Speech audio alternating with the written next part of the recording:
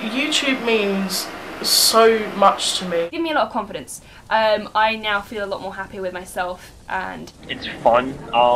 For a lot of people, it's a way to express themselves. It's just a great outlet to express my creativity. The internet and making videos and expressing my opinion on different subjects and editing things and putting things together in a fun and creative way is just a great way for me to express that. Before I started my YouTube channel, I was more of an introverted person, and it may seem kind of hard for people that know me very well to believe that, but I wasn't as outgoing as I am now. Interacting with people that I don't know and that I haven't met, and doing things like that has helped me become a more open person and a more people person, which I am really grateful for. So YouTube means a lot to me, man. It lets me forget everything that's happened to me, everything that's going on. Type in something in the search bar, click my favorite YouTubers, and just watch their videos and just laugh. There's so many people doing it, and we can, you know, connect with each other through video. And to me, the whole YouTube community is just brilliant people who share ideas, share, you know, funny videos, and it's absolutely great to be a part of it. Without YouTube, I would be less confident, less outgoing, less creative. I mean, YouTube is a great way to express yourself. It really is. And the fact that you doing what you enjoy can be seen by so many people, that's really cool. That's awesome. YouTube means a lot to me. Through my YouTube videos, I've become more confident in who I am, and I have begun to really trust my sense of humor. And using YouTube as that ultimate creative, artistic expression. For me, YouTube is a sort of hub where everybody can upload their talents and the things they love to do. And they can actually get an audience, people who actually want to watch them do what they like to do. And to me, that's just awesome, and that just pretty much makes YouTube the best social networking site in the world. It's more than a social networking site, it's like an entire culture.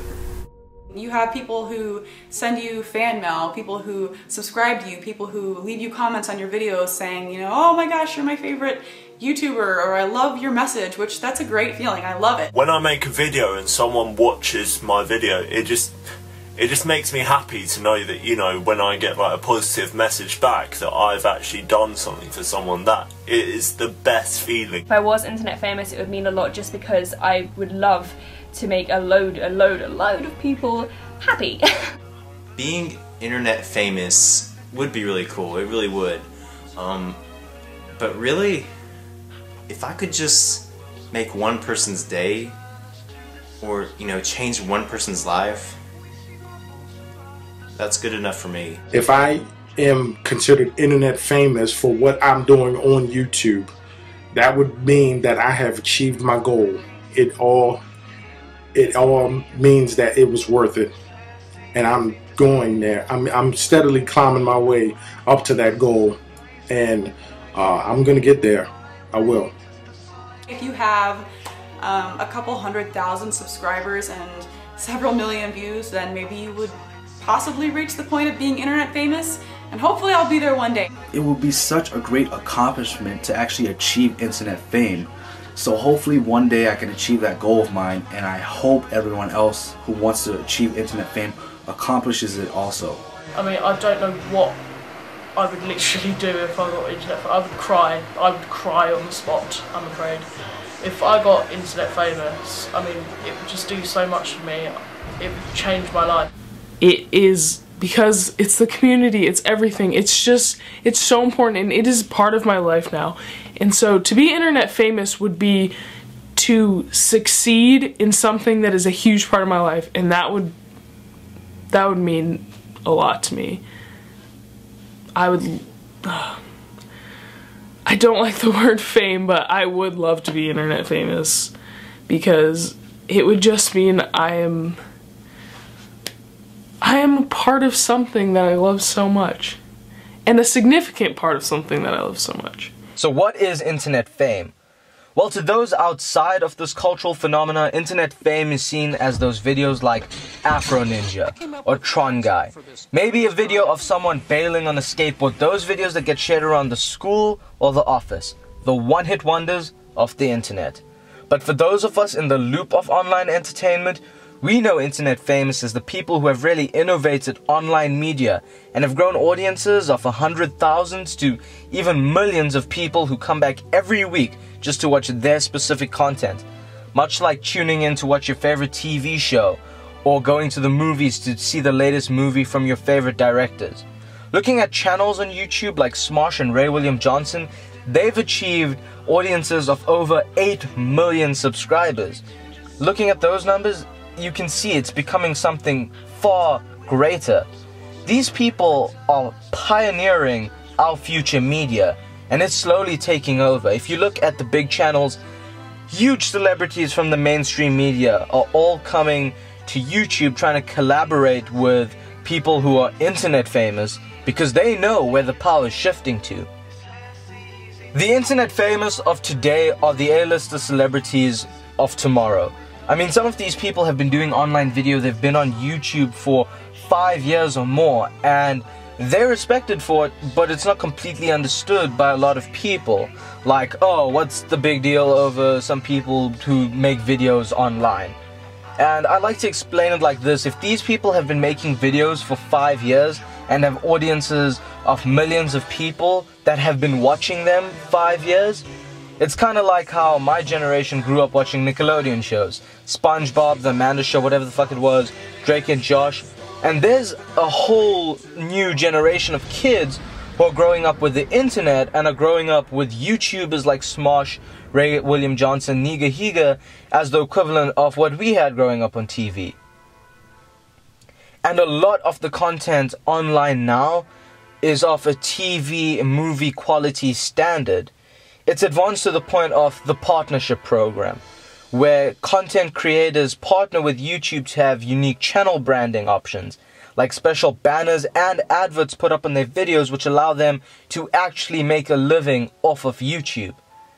There are networks on YouTube, Machinima, Maker Studios, who partner channels and also allow these unique content creators to share in the revenue earned by their videos online. It's basically, it takes all the aspects of traditional media that made it the power that it was and then just gets rid of all the bullshit. Internet fame is a legitimate fame. If you look at places like VidCon and Playlist Live, these are events or gatherings for online video. They are massive. If you look at someone like Shane Dawson, who is a huge internet personality, a huge YouTube personality who has over millions of subscribers, when he walks into these events, people go crazy. They start crying just because they're so overwhelmed with happiness to see him. So I'm very excited because this year we're going to do something different, you guys. Are you ready? Break it out, Shane! You're break it out! He's terrified. Okay, so we thought it would be fun. I wanted to show you this. There's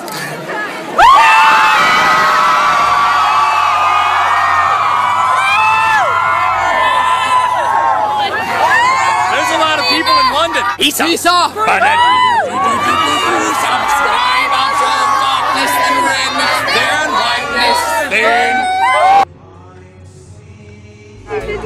Sam says the police can't get us if we're surrounded, which isn't a very good plan, Sam. Okay, the cops are currently located. They don't look very happy. This is scary. So we've been told to stand on this hill. The only switch we can now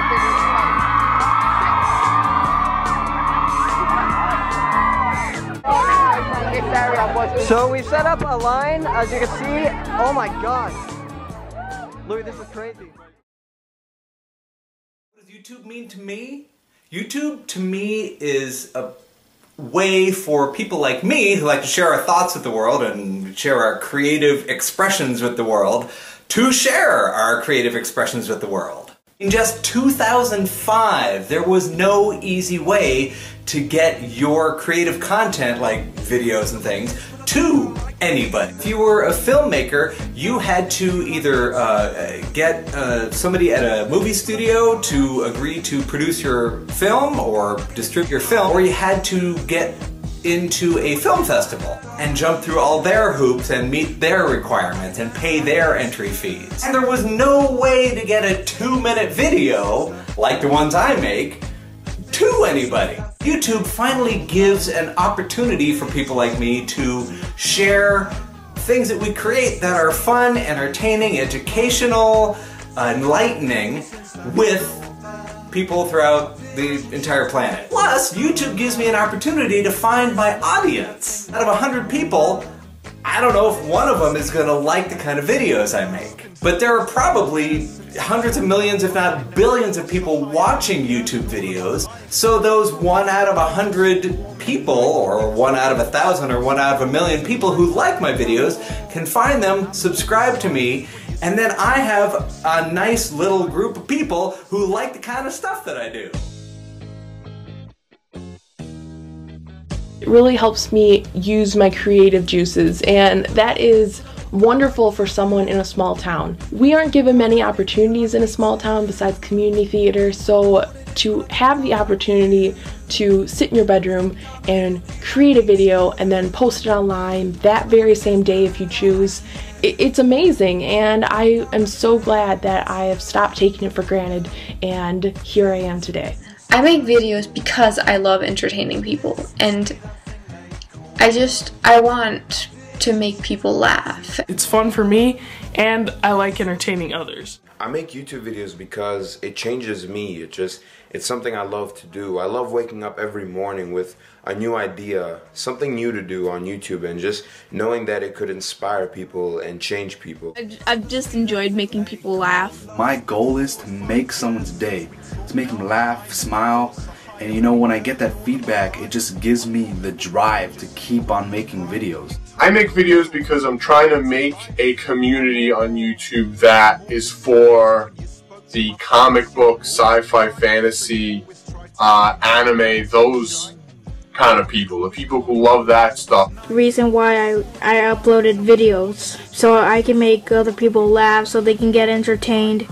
I just have my opinions, my thoughts, letting it out to the audience to see if anyone feels the same way that I do. I make videos so I can express myself and so that I can actually hear what people are saying, the subscribers, and I can talk to them and I can interact with them. Why do you make videos? I like making people happy. I love being able to connect with my audience and have them, you know, happy because of me. Personally for me, I enjoy just talking about techie stuff on YouTube because pretty much outside of YouTube, nobody likes to talk about techie stuff. You know, people, they want to talk about music, stuff like that.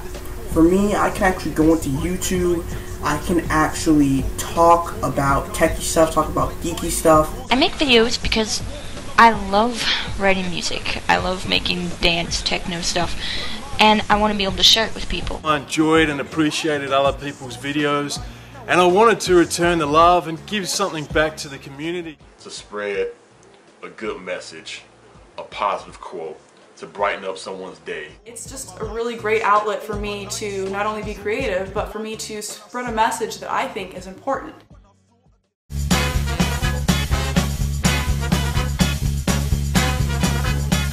Hey Matt, you know what would be cool? If I got to do the show by myself. Even better. Wait, what?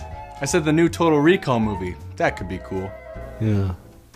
Yeah, no, I thought you said something else. Nope.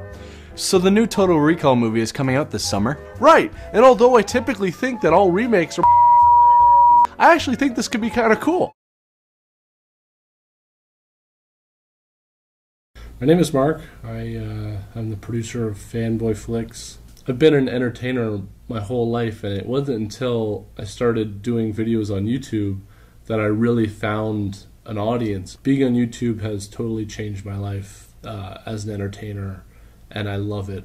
I love creating videos. I love posting the videos and then, you know, waiting to see the views, and it's like instantaneously, you know, there's views and comments and people that like it and, you know, want to know when's the next video coming out and, you know, what are you going to do next? And it's just, it almost gets overwhelming, but it's good. It's a great feeling that, you know, you can entertain people just basically from your home. It's the biggest stage on the planet, you know, and anybody can come up on stage and do their thing.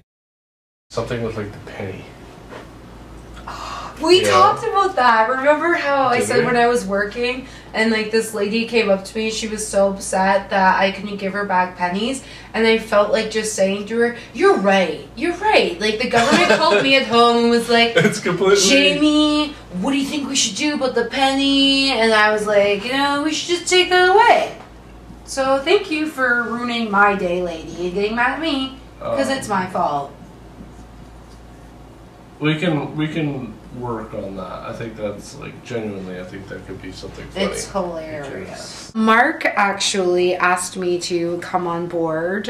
We've actually been doing a lot of writing together for a number of years. There's always pressures, like especially if people know that you're doing it, like your friends and your family saying like, oh, this is never going to amount to anything, or it's a waste of your time, and you know, even relationships kind of suffer because you don't get to spend time with them, but you have to know that this is what you want to do, and if this is the industry that you want to be in, you have to be able to say like, it's my life and I want to do what I want to do.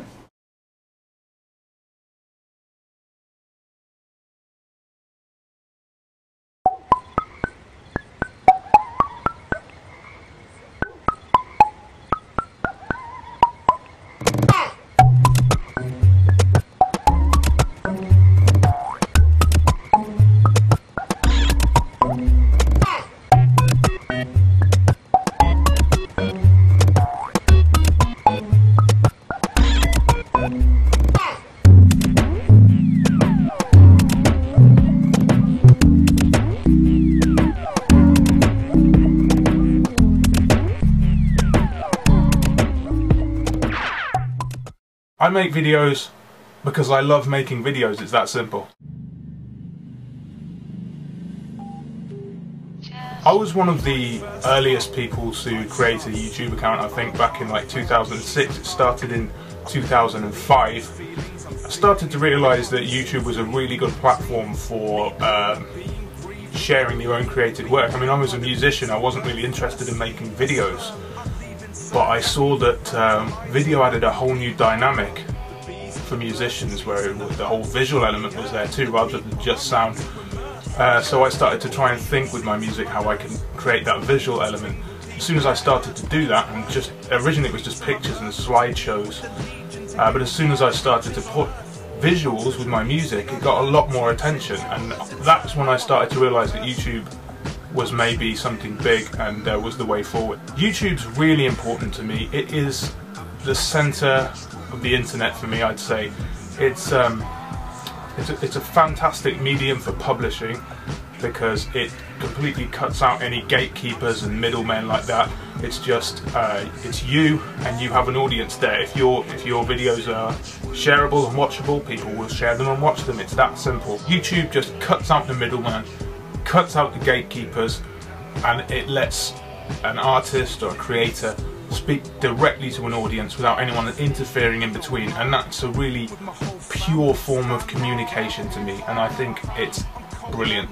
I mean, I've had a limited experience with TV producers, and what I've found is TV is so much slower, it's glacial compared to producing stuff for YouTube. Like there's lawyers involved, there's commissioners, everything has to go through checks and revisions, and usually the initial idea ends up coming out nothing like what it was because they've had to remove this or replace this because we don't want it to upset our shareholders or advertisers. It's just, I don't like working in television really, I've got to say. The strange thing about internet famous, I guess, is that your people who know you aren't all constrained to one particular location, so you can walk down your local street. Chances are no one will recognise you, but still out there's hundreds of thousands of people who do know you. And that's quite cool because even though I've got this large fan base behind me, I can still just walk around, you know, go and buy my groceries anonymously, and that's cool. I guess on a certain level I'm already internet famous. I get messages each day from people saying I like this song. The best messages for me are when a song that I've done or something I've made has really affected their life and made them realise something, like they're not alone in a particular way of feeling or a particular point of view. And I think it's that connection which is really good about communicating with people online. In your local area you might find one or two people who share the same views as you, or who really are in touch with what you're saying. Online, millions of people, billions even.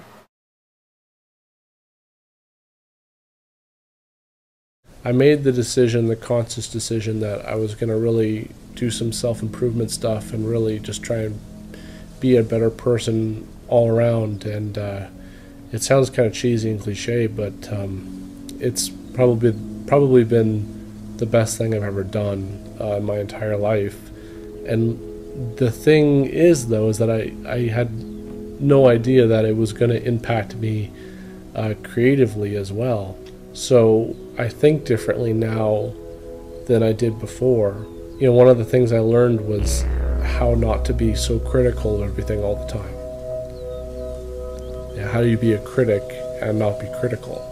It's just been such a back and forth now with, you know, doing the movie reviews, because there's one side of you that, you know, loves doing the reviews and loves having fun and has a sense of humor about everything.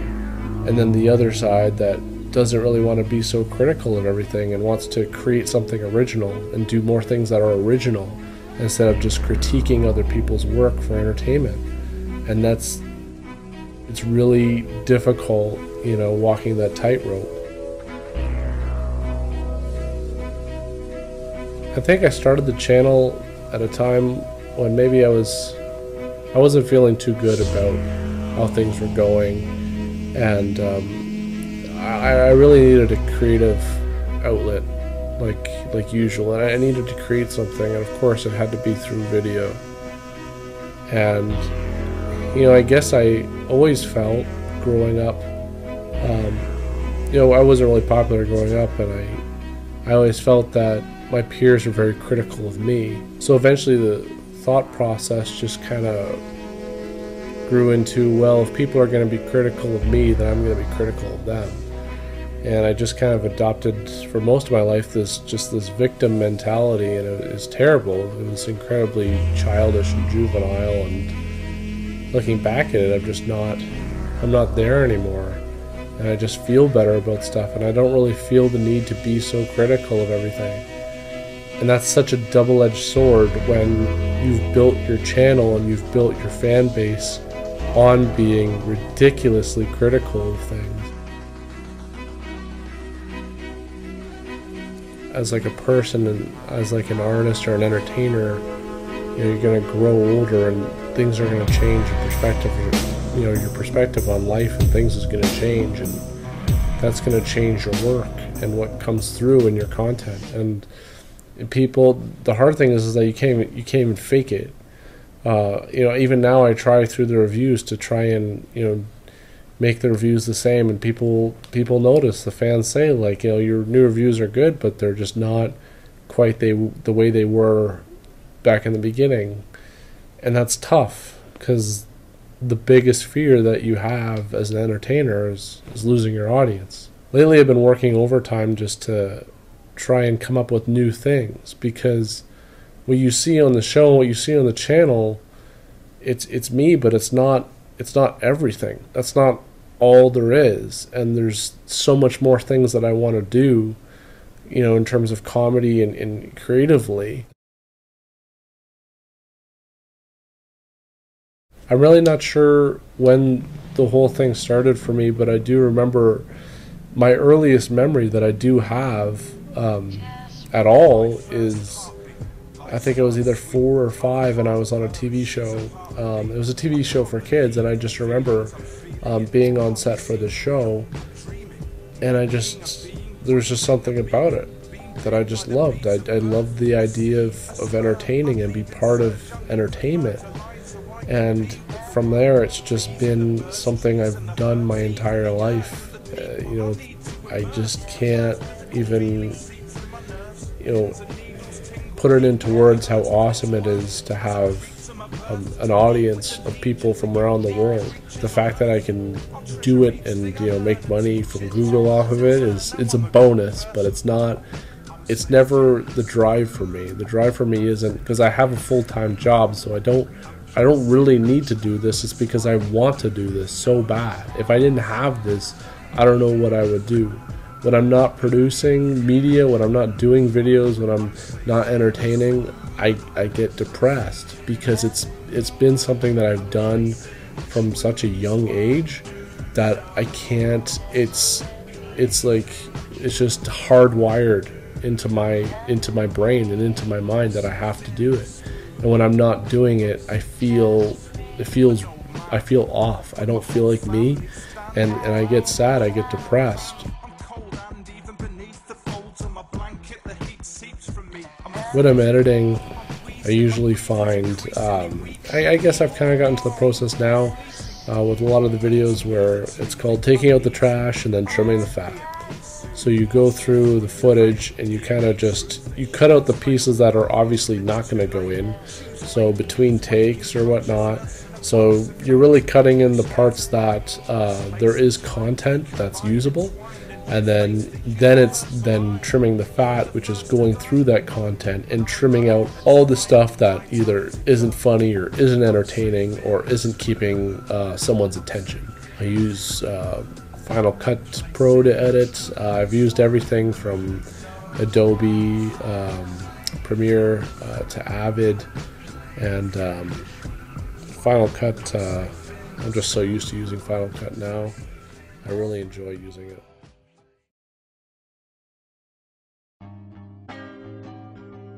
I had no clue that anybody could make videos. Like, I was sitting there on YouTube one time and I was wondering, where do all these videos come from? And my friends just told me that random people just make them like you could make them. And I was like, really? I discovered YouTube when it first came out. I was part of that AOL internet generation. And the reason I started uploading videos was because during that time I started getting into video editing and I thought I could entertain people. I had known about the site since it was created, and I always went on to search for viral videos and stuff like that. The videos that were getting passed around, and all my friends were like, you have to see this. Honestly, I can't remember how I discovered YouTube, but when I did, I just wanted to get involved. When I was really young, a couple of my friends just showed me different videos on YouTube, and I started to like it, and I got really interested in it, and for years I told myself I was going to start, so I just ended up starting one day. I came across YouTube it was by accident. Me and my cousin were on the internet and it actually popped up. You know, the pop-up blocker wasn't on, and I think this is when YouTube first started out. The pop-up blocker, if I'm not mistaken, you know, it popped up, so we're looking at it like, huh, and the way the layout looked, of course, years ago it was a lot different, and I just never seen a layout like that. I seen all these random videos, and I never, at the time, you know, I'm thinking like, man, I like this.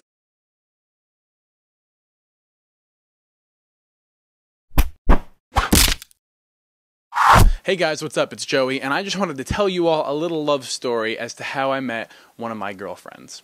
So, it was one of my first days of school, and it was lunchtime, and I went up to go use the Coke machine.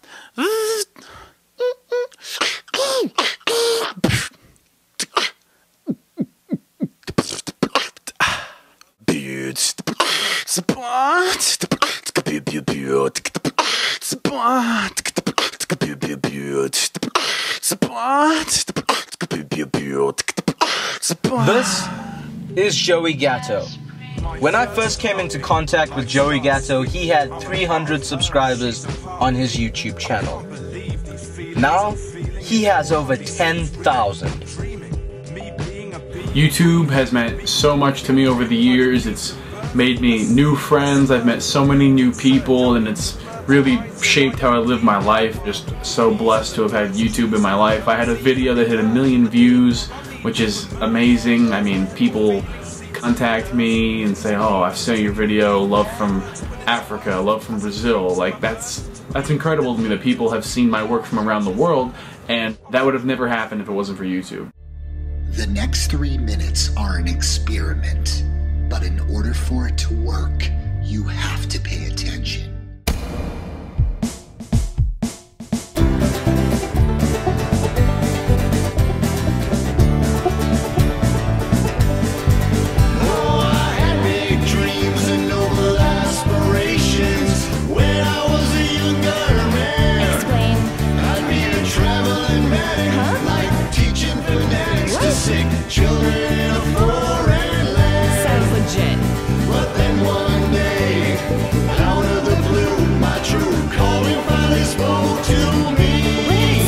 This life is not for you.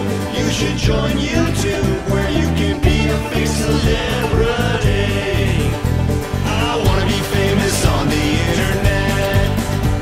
Get judged by people that I never met. They'll say I have no shame, but they'll all know my name, 'cause I'll be famous on the internet. My friends have loaded a clip of some embarrassing shit. It's getting passed around by everyone. Now they're like, oh my gosh, you should send this to Tosh. My channel's going each one and one. Clever. I got a super fan. Cool. It's this creepy man, and he follows me wherever I go.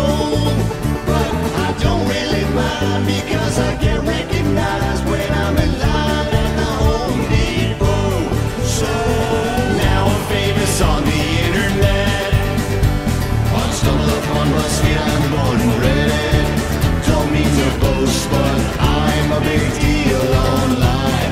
My bank account's the same, but now I get to exclaim, I'm so famous on the internet.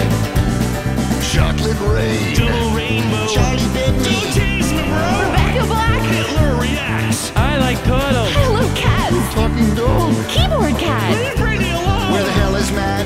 Lonely girl. Average home boy. Homeless guy with a golden boy. All your base are belong to us. Numa. Backing up. We're gonna give you. We've rolled again. 2 girls, 1 cup, Willie Plan. Boom goes the dynamite. Hide your kids, hide your wife. Is this real life? Honey, that you don't care. Who all seen the leprechaun say yeah?